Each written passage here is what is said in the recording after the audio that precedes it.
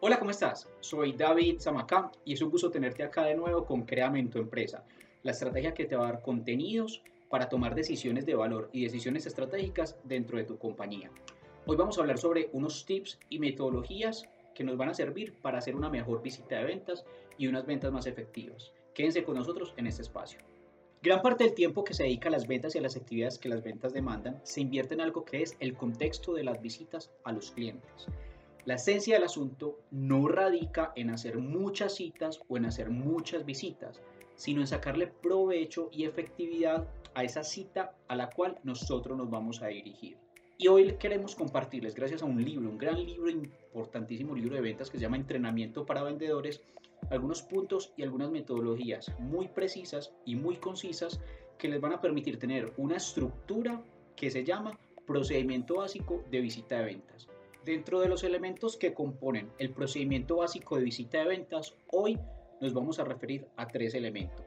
Vamos a empezar con el primer punto, preparación y revisión de planes. Acá es importante destacar que la mayoría de las veces una cita de ventas se realiza de manera intuitiva. Sin embargo, la preparación de una visita de ventas abarca muchos aspectos y muchas herramientas que van a asegurar esa adecuada planeación y por ende el éxito de esa visita. Ahora, hay varios elementos a tener en cuenta en ese momento cuando empezamos a revisar y preparar la visita, porque la visita se prepara y se revisa antes de estar sentados o de estar de pie frente a nuestros clientes. Esos elementos son los siguientes: la lista de chequeo. Y dentro de la lista de chequeo, lo que nosotros vamos a hacer es preparar elementos fundamentales que nos permitan desde el principio ser profesionales y mantener una muy buena negociación. Los 3 aspectos de la lista de chequeo son artículos del maletín de trabajo, elementos de la compañía y elementos del cliente. ¿En qué consiste? Los artículos del maletín de trabajo son artículos fundamentales que el vendedor o el comercial deberá siempre tener presente para hacer una adecuada visita de ventas. Los artículos o elementos de la compañía son esos elementos tangibles o intangibles que representan a la compañía en cualquier negociación. Y la información y los artículos del cliente es esa información que nosotros previamente hemos organizado para estar preparados y demostrarle al cliente que lo conocemos y que queremos establecer una adecuada relación comercial. Este tipo de lista de chequeo dentro de este paso, preparación y revisión de planes, nos va a permitir asegurar un buen desempeño en la visita, evidenciar ese profesionalismo de nosotros como comerciales y dejarle al cliente una muy buena imagen. El segundo elemento a tener en cuenta dentro del procedimiento básico de visita de ventas es el saludo, verificación de las condiciones de la reunión y el acercamiento al cliente. Son 3 elementos que hacen parte de este segundo paso. El saludo corporativo tiene como finalidad principal posicionar la compañía en la mente de ese consumidor o en la mente de ese cliente. Si bien el saludo corporativo tiene una estructura, tiene que ser algo formal, algo natural, algo flexible. Los elementos que hacen un buen saludo corporativo son los siguientes: saludar, dar los buenos días, las buenas tardes o las buenas noches, decir el nombre y apellido y si se puede el cargo de la persona con quien nosotros nos vamos a reunir. Tercero, decir el nombre y apellido de nosotros como comerciales.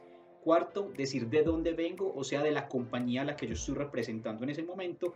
Y finalmente, establecer y dejar claro el motivo de la visita. Después de saludar al cliente, normalmente lo que hace es proceder con la presentación de los productos. Ojo, necesitamos hacer primero una verificación de las condiciones de la reunión. ¿Y qué vamos a verificar? Y quiero que tengan esto muy claro: 3 cosas.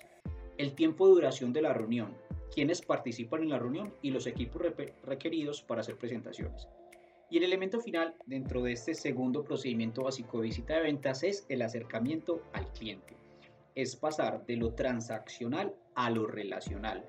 Antes de iniciar esa presentación de productos y planes de mi compañía, de mi emprendimiento, el vendedor deberá hacer un acercamiento más relacional, más positivo, más empático a ese cliente y a esas personas quienes están frente a nosotros. Y el último elemento que lo vimos la semana pasada es la presentación efectiva de productos y planes, y se basa en una estructura de varios pasos. El primero es generarle un contexto al cliente en el idioma y basado en las necesidades que él entienda.